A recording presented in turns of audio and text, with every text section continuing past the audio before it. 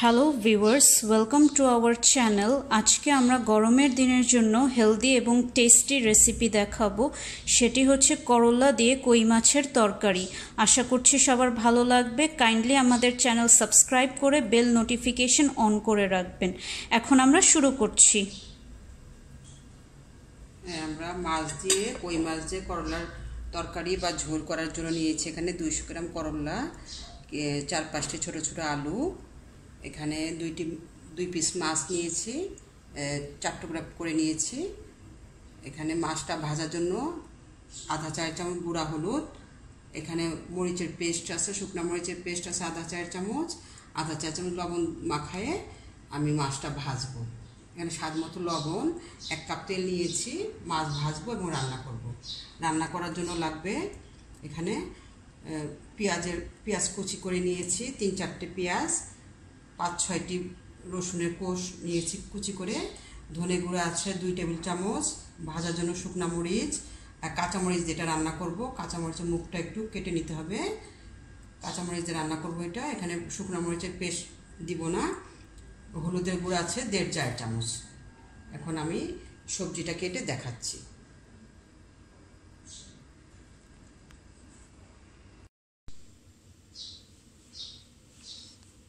করলাটা আমি এভাবে পিস করে নিয়েছি। প্রথমে এভাবে কাটতে হবে, কেটে তারপরে এভাবে 2 ভাগ করে তারপরে পিস পিস করতে হবে, এরকম করে চিকন করে কেটে নিতে হবে। এরকম করে কেটে নিয়েছি। তারপর আলুটা এরকম চিকন চিকন করে কেটেছি, এরকম করে পিস করে নিয়েছি। এখন এই মাছগুলো ভাজবো। মাছের মধ্যে মশলা দিব, মশলা দিয়ে মাছগুলো ভাজবো। মশলা নিয়েছিলাম আমি 1/2 চামচ হলুদ, 1/2 চামচ মরিচের পেস্ট শুকনো মরিচের, আর 1/2 চামচ লবণ দিয়ে মাছটা আমি মাখাই নেব। এইভাবে মাছটা এভাবে কেটে নিয়েছি, কেঁচা কেঁচা করে নিয়েছি। এখন মশলা দিয়ে মাখাবো, মাখায় মাছগুলো ভাজবো। কীভাবে ভাজতে হবে আমি দেখাচ্ছি। এভাবে করে মাছের মধ্যে মশলাগুলো মাখিয়ে নিয়েছি, লবণ মরিচ হলুদ মাখিয়ে নিয়েছি। এখন আমি ভাজার জন্য তেল গরম করব। প্যানের মধ্যে তেলটা গরম হতে দিয়েছি, তেলটা গরম হচ্ছে।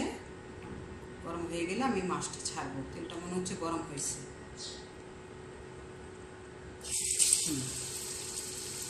এখন আমরা মাছগুলো হালকা করে ভেজে নেব।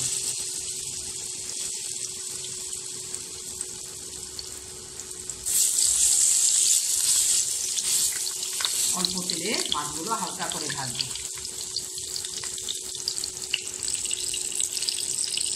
মাছ ভাজা হয়ে গেছে, আমি হালকা করে মাছগুলো ভেজেছি। এখন আমি তুলে নিব।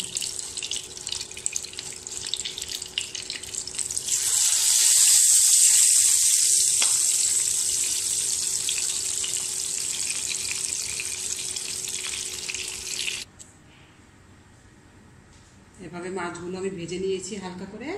এখন আমি রান্না করব। এই ভাজা তেলগুলোর মধ্যে, প্যানের মধ্যে আমি রান্না করব। কীভাবে করবো আমি দেখাচ্ছি। মাছ ভাজা তেলগুলোর মধ্যে আমি আরেকটু তেল দিয়েছি, 1/2 কাপ তেল দিয়েছি। এখন এর মধ্যে আমি দেবো পেঁয়াজ, রসুন, শুকনো মরিচ দিয়ে পেঁয়াজগুলো ভাজবো। পেঁয়াজগুলো আমি ভেজে নিব, তারপরে আমি মশলা অ্যাড করব।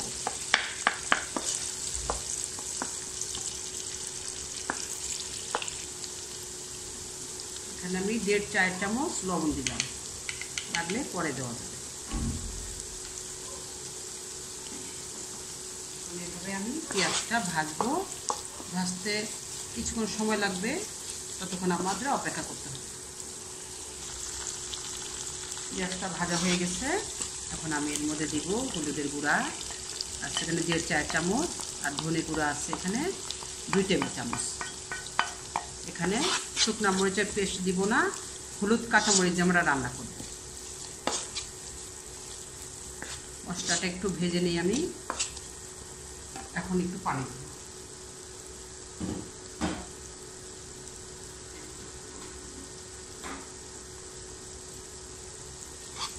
মশলাটা ভাজা হয়ে গেলে একটু পানি দিই। ভাজা হয়ে গিয়েছে, এখন একটু পানি দিই।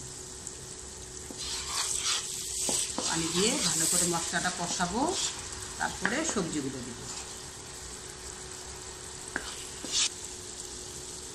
মশলাটা কষানো হয়ে গিয়েছে, এখন আমরা এর মধ্যে সবজিগুলো দিব।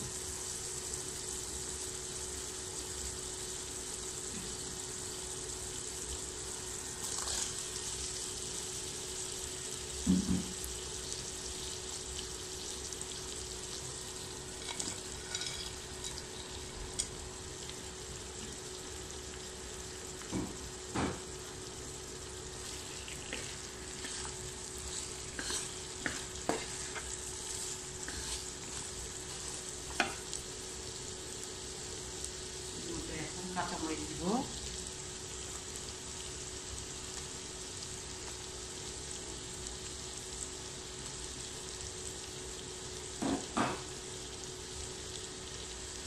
দিয়ে সবজিটা একটু কষায় নিই।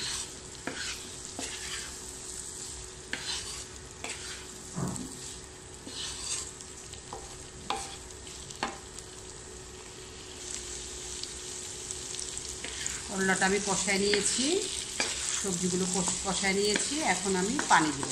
করলা কখনো ঢেকে দিতে হয় না, ঢেকে দিলে করলা তিতা হয়ে যায় এবং কালারটাও নষ্ট হয়ে যায়। এখন আমি এগুলো খুলে কষায় নিলাম, এখন আমি এর মধ্যে পানি দেব।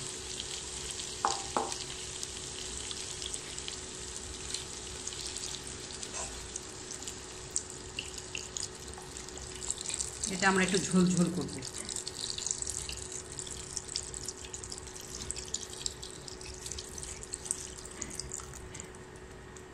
পানি আর একটু লাগবে।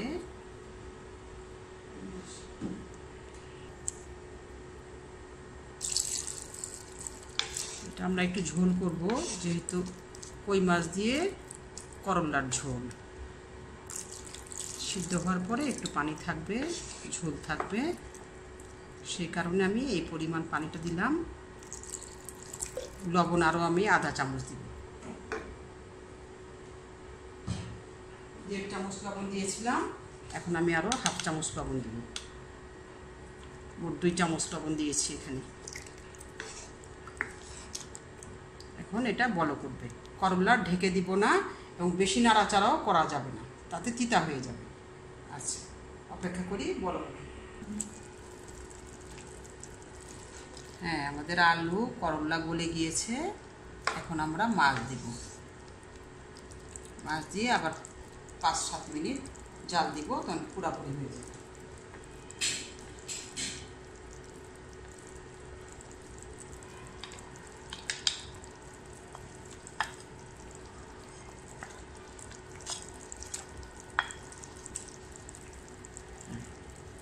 মাছগুলো দিয়ে দিলাম, এখন আর 5-6 মিনিট চুলাতে রাখতে হবে।